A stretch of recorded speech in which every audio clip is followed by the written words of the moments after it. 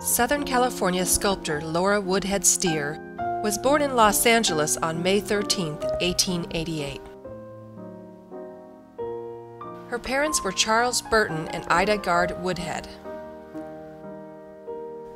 Both of Lora's college-educated parents had moved to California from the Midwest. They built one of the first brick homes in Los Angeles where they raised their 4 girls, Blanche, Florence, Lora, and Charlene.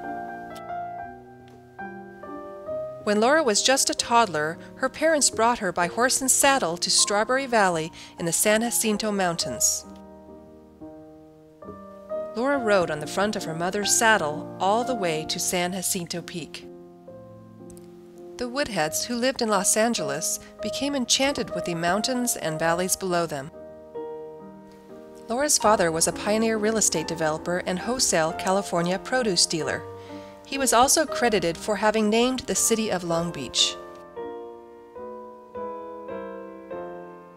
He later built a ranch and dairy farm on land where Mount San Jacinto College now sits.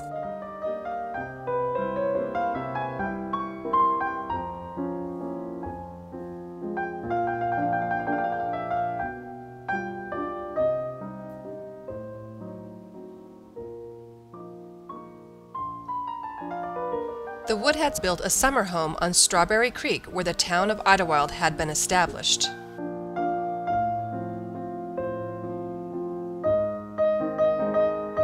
Lora attended the University of Southern California Preparatory School. She was a star, playing point guard on the women's basketball team. Lora attended and graduated from Stanford University. She was one of the first women to graduate with a degree in zoology. While attending Stanford, Lora was asked by scientist S. Stillman Barry to illustrate his articles about cephalopods.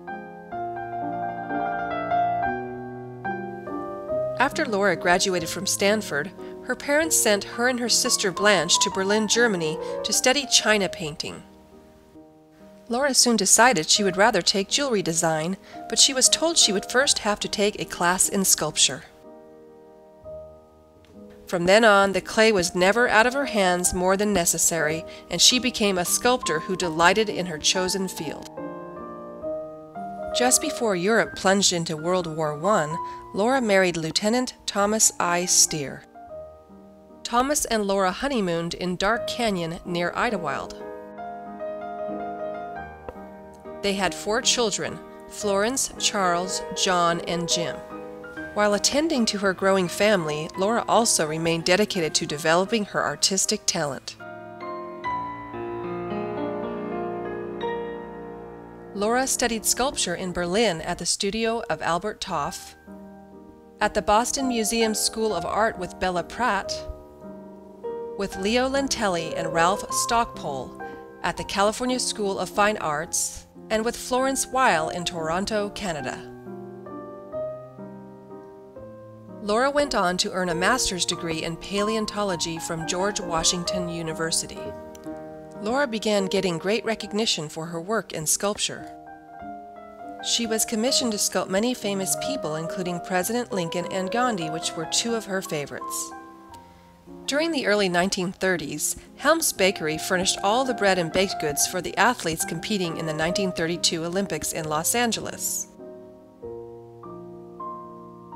They commissioned Lora to create sculptures of the athletes.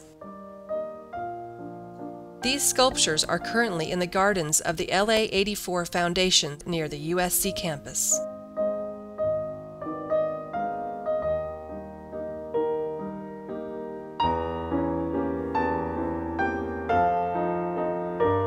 Lora taught sculpture in Los Angeles high schools and was very active in the local art scene.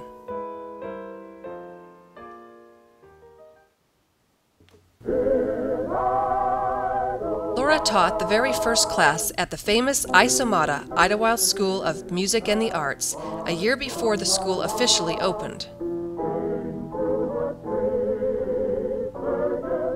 The school, now known as Idyllwild Arts Academy, opened as a summer program for adults, and its faculty has included many world-renowned artists.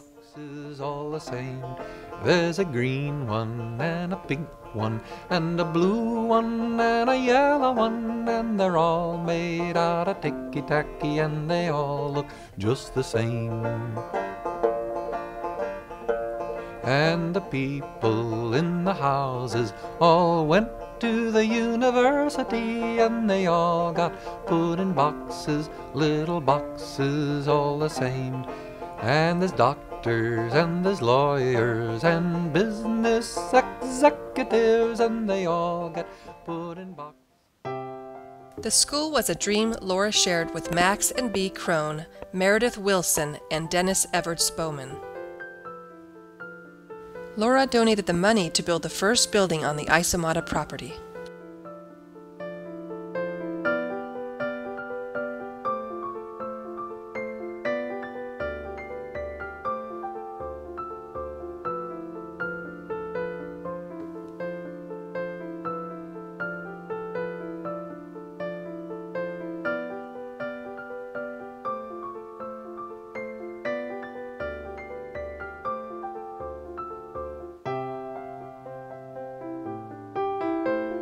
Lora's grandchildren spent many summers at the ISOMATA campus playing with clay and climbing the rocks around the studio.